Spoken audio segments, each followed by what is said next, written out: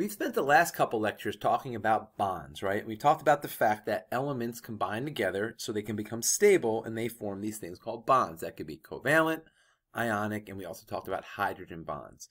Today we're going to talk about a very special molecule called water. And water is really one of the things that we look for when we look for life on other planets, right?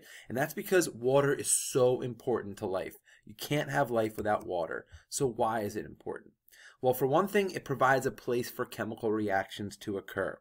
Any reaction in your body, digestion, breathing, making new molecules in general, anything that involves a process in the body requires water. It has to happen in a water environment, aquatic environment.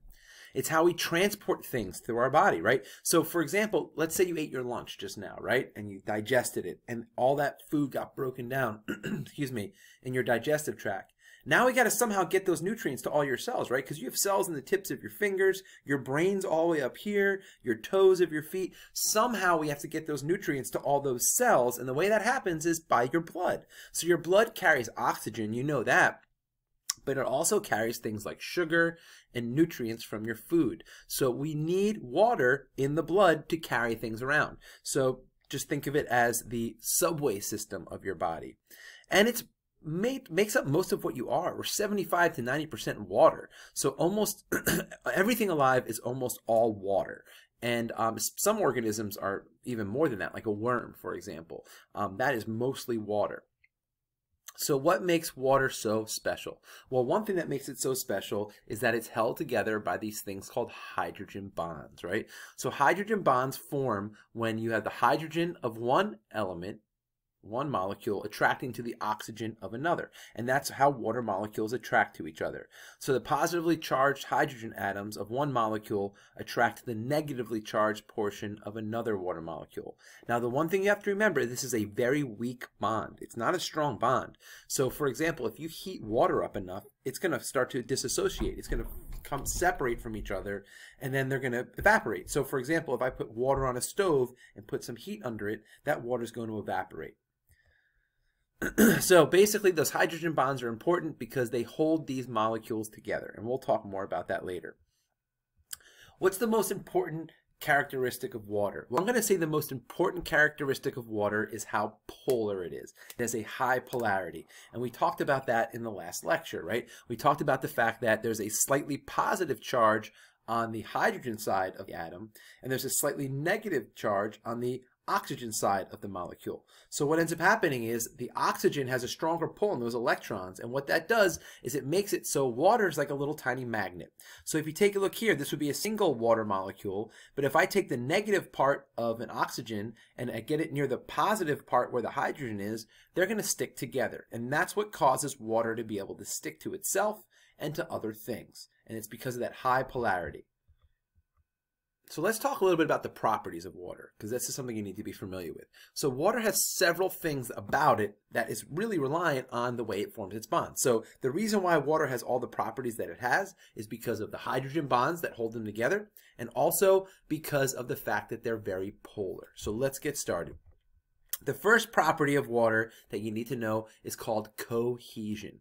Okay, so co means together or with, and that is very simply when water attracts to itself. So when water molecule attracts to another water molecule, that would be cohesion. So perfect example, you're driving in the car, it's a rainy day, your parents are driving, you're going nuts, you want to jump out the window, you're so bored, and then you start to watch the water droplets go down. Like, you've all done this before, right? You watch the water droplets go down the window, and you're watching them race each other. But when they get close to each other, something happens. They stick together, and they form one big droplet. That's cohesion. It's when water attracts to itself. And it's because of the fact that water is so polar. So it can attract up to 4 other water molecules, and they form those hydrogen bonds. This causes something called water beading, when water attracts to other water molecules. So for example, if you drop water on your counter right now, it doesn't just splash all over the place. It starts to attract to itself, right? It forms these little water beads, and that is cohesion. Also, it causes something called surface tension. And surface tension is because you can see this is called a water boatman. It's a kind of insect. Some organisms can walk on water. We can't because our surface area is too small for how much we weigh. But if you take a look at this insect here, it's able to spread its legs far enough apart that it's able to spread out its surface area. And because of that surface tension at the water, because that water is attracted to itself so strongly and there's no water above it, what you end up with is a scenario called surface tension. So water at the surface, if you touch water, it will actually have a little resistance to it. That's because of that strong connection of those water molecules at the surface of the water.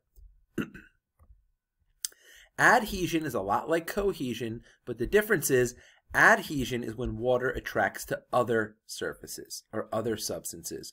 For example, the meniscus in a graduated cylinder, right? So if you take a look at this graduated cylinder here, you can see that, you've all done this before, the water is actually dipping down in the middle. And why does that happen?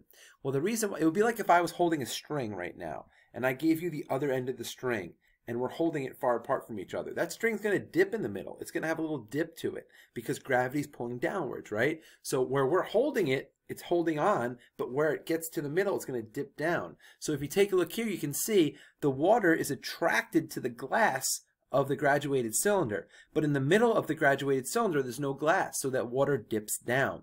So that's a great example of adhesion. So adhesion is going to be when water attracts to another substance, like graduated cylinder. Another example is something called capillary action, which I think that this is being covered up. There you go. So capillary action. What's capillary action? Well, I'm going to draw something here. You've probably gone to the doctor before, right? And if you go to the doctor, sometimes they have to take a little bit of blood. So let's say this is your finger. And sometimes what they'll do is they'll take a needle and they'll poke a little dot of blood there, and you'll get a little dot of blood. And what they'll then do is they'll take a very thin tube called a capillary tube. And this very thin tube, it's like a long, thin glass straw. They're going to put that up to that blood, and what's going to happen is that blood is going to go up the tube, right? It's going to shoot up the tube. Now, why does it do that? Well, the reason why is because that blood is made up of mostly water. So I'm going to enlarge the size of the tube. So let's say this is the tube here, right? It's a long glass tube. What's going to happen is that blood, which is here, right? So this is the blood, the water in that blood is going to attract the glass. And because it's so thin, it actually pulls it up the tube. So that glass is going to attract the blood because the blood is mostly water. And that's called capillary action. So capillary action is caused by adhesion. Okay, let's keep going here. What else do we need to know? Water has a very high specific heat capacity. What? High specific, what does that mean? Well, specific heat is very simply how much energy something can absorb. So water can absorb a lot of energy before it goes up in temperature. The reason why the Earth is able to keep the temperature that it has is because it's covered with mostly water, right? The Earth is like 70% water.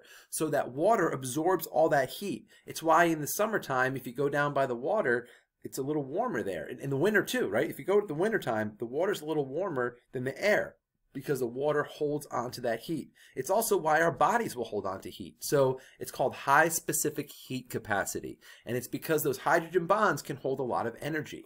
Energy is absorbed in bonds and held in bonds. So water has a lot of bonds in there, those hydrogen bonds, and that allows them to hold on to a lot of excess heat. So water's really good at absorbing heat and holding on to it. That's called high specific heat capacity. Capacity just means how much something can hold. Like, so if I say, what's the capacity of the gymnasium? It might be 800 people, right? So capacity just means how much it can hold. And then heat capacity means how much heat it can hold. Evaporative cooling. Well, let's talk about that for a minute. We've all sweat before, right? Sweat work. Well, let me give you an example. We'll go back to my diagram here. So let's say I'm going to erase this diagram and we'll draw another diagram. So let's say this is my arm. So let's say this is my arm here, right? And it's hot outside, so I sweat. Now, why does sweat cool you down? Well, sweat is hot, right? We're 98.6 degrees, so your sweat is going to be warm. So what happens is the water is going to pool up on your skin. So pretend that's a really big sweat droplet. So what ends up happening actually is, in order to cool down, that water evaporates. If I want, imagine it's a stove, right? So if I take a pot of water and I put it on a stove, right? So let's say this is a pot of water and I put it on a stove and I put a flame under that water. That's going to heat the water up, and that water is going to evaporate, right? So the flame is going to be causing that heat. So the same thing is here, but what happens is the heat from your body heats up the water, and then the water evaporates. So by having your sweat cool you down, it's actually just causing the water to evaporate off, and it cools down your skin, and your whole body temperature drops down. That is called evaporative cooling. And that's what allows your body to cool down, because as that water evaporates, it pulls the heat away from its environment. And that's called sweating. So we're going to finish up there for today in terms of the lecture. Just the main points that I want to go over is that water is so special because it's very polar and it has hydrogen bonds. And that allows it to have cohesion, which means it attracts to itself. It has adhesion, which means it attracts to other things. It has a high specific heat capacity, which means that it's able to hold on to a lot of heat and store it. And it also is able to cool down through evaporation, which is like sweating.